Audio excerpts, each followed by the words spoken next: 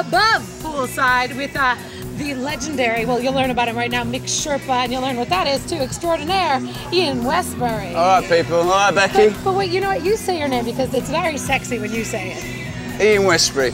Hey, I went to your MySpace page. Oh, yeah? And I saw the video for Under the Moon. I was dancing in the dark and the light, waiting for your call. And you guys had a top 10 hit back in the 80s, We did. We had a great hit. Under the Moon, Yeah. Fierce Blue Ascot. Yeah, we got up to number 8. I think it was number 8. Could have been 7. Is there a chance of Fierce Blue Ascot getting back together?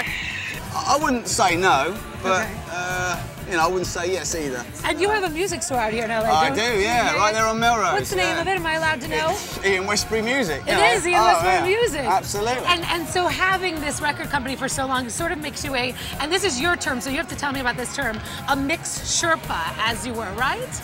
Mixed Sherpa? Because isn't Sherpa like a guide in the Himalayan mountains? I was going to say, what, a mixed Sherpa? What is that? Is that some sort of dating service in the Himalayas? That's what I was thinking. There's a bar at Everest Base Camp, is there? I didn't know that. No, but you are. You're like a mixed Sherpa. Yeah, You're a guide or something. I'm just joshing with you. What does mixed Sherpa mean? Well, it's an internet destination, mixedsherpa.com.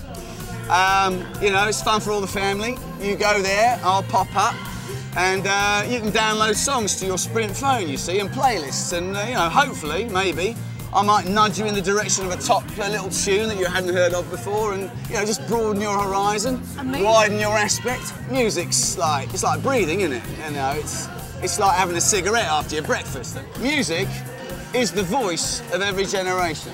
Absolutely. Not sure about this one. How are you involved with Sprint? How did Sprint and Ian come together? That's a funny story, actually, Beggy. I'll tell you. I mean, I was working in the store one day, I think it was a Wednesday, pick up the blower, and it's this bloke going, look, I'm from Sprint.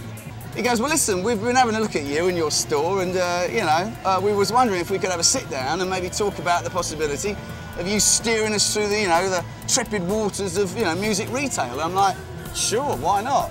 I tell you know, you want to think of me as like a Sprint executive, but sans soup.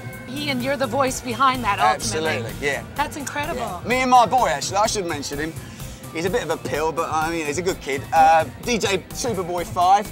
Is he sans suit as well? Oh, yeah, I should he's say. a rocker guy. Yeah, Rasta hair kid, you know. Yeah. What are you doing later? I don't know. You look pretty saucy. I'm gonna go check out my MP3s on my new Upstage We look good phone. together, don't we? We look good, huh?